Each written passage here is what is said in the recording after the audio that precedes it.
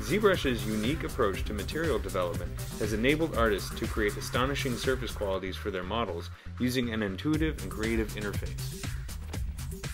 In this video, we're going to take a look at some of the ways that materials can be used to add realism and style to your ZBrush models. ZBrush allows you to paint materials directly onto your mesh. You can choose one of the material presets or your own custom material and use a brush to apply the material precisely where you want it on the surface. The material is applied directly to each polygon of the mesh. In preview mode, you can see a hard edge at the border where the two materials meet. However, when rendering with BPR, you can blend the materials at the border, and you have precise control over the smoothness of the material blending by increasing the material blend radius slider found in the render palette. This creates a nice smooth blending across the border of two materials. In this case, I've actually painted 5 different materials on the surface of the mesh. When rendered with BPR, the border between each material is nice and smooth. Another way you can control the surface quality of your models is by using the shader mixer. In this example, I have applied a material that has 2 shaders to the surface of my character. Shader 1 has a very diffuse quality, and Shader 2 has a very glossy, reflective quality. When I turn on both shaders, you can see that Shader 2 is simply combined with Shader 1. Now I'm turning off Shader 2, and I'm painting a bright red color on the lips of the character using standard poly painting techniques. Now I'm turning Shader 2 back on, and in the Shader Mixer I can control how Shader 2 is mixed with Shader 1 using new controls which have been added to the Shader Mixer interface. So for example, if I adjust the By Saturation slider in the Shader Mixer, I can control how much of the shader appears on the model based on the saturation of the colors painted on the surface. The results update in real time, so you can see immediately the character appears now with shiny lip gloss. So all I'm painting on the model is actually color. I'm not painting the material. The color is controlling how the materials are blended. So as I paint other saturated colors near the eyes, you can see how that shininess is starting to come through. You can also see how smoothly the shaders are blended together. And this is truly amazing because I can create a very nice smooth blend between the shaders that updates in real time. You can see exactly how the shaders are mixed together and use the smooth brush to actually smooth the borders between the shaders. Now if I want even more precise control, I can choose a red color that matches the lip color and then adjust the by hue, by saturation, and the exponent sliders so that only the red color of the lips are shiny.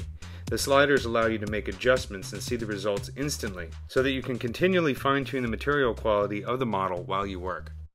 And since the red color is controlling how Shader 2 is mixed with Shader 1, any place in the model that I start to paint that red color is going to bring out Shader 2. And of course I can continue to change the look of Shader 2 while I work. So if I decide that I want to make the lips a little bit more diffuse or a little bit shiny or change the specular quality, I can simply open the modifiers for Shader 2 and adjust a few sliders. Unlike conventional 3D applications, I don't need to worry about tweaking specular or diffuse texture maps, and in ZBrush the results are visible on the model in real time. And of course you can see the results in preview mode and also when I do a BPR render.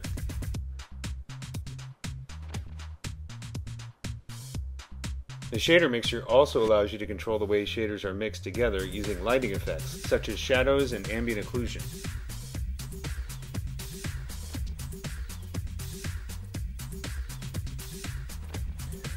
In this example, I'm using ambient occlusion to determine how the shaders are blended together. So when I do a BPR render, you can see the result.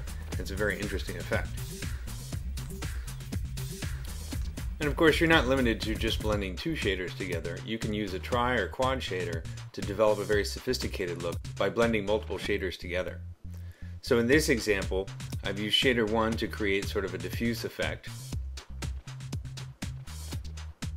I'm making a broad specular highlight by adjusting the specular curve and then adding a slight color to the diffuse quality.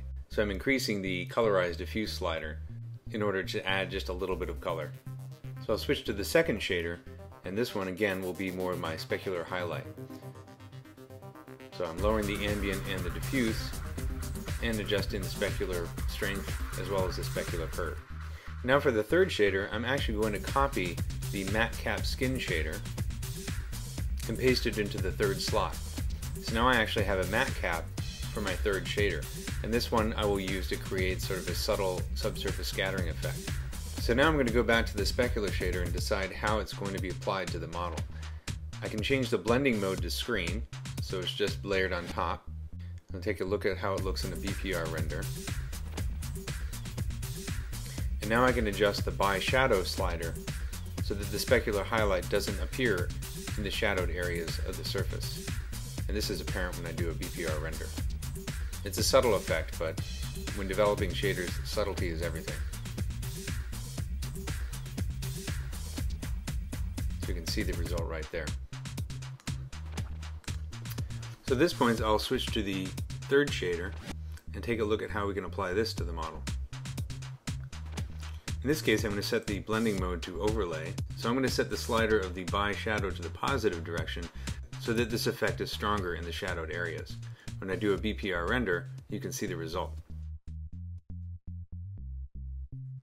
I can fine-tune how the effect is applied to the shadowed areas by adjusting the shadow exponent slider.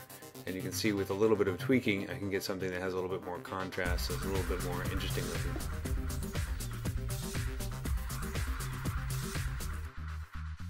And here's the final look of the shader. Of course, I can continue to tweak and really develop something quite spectacular.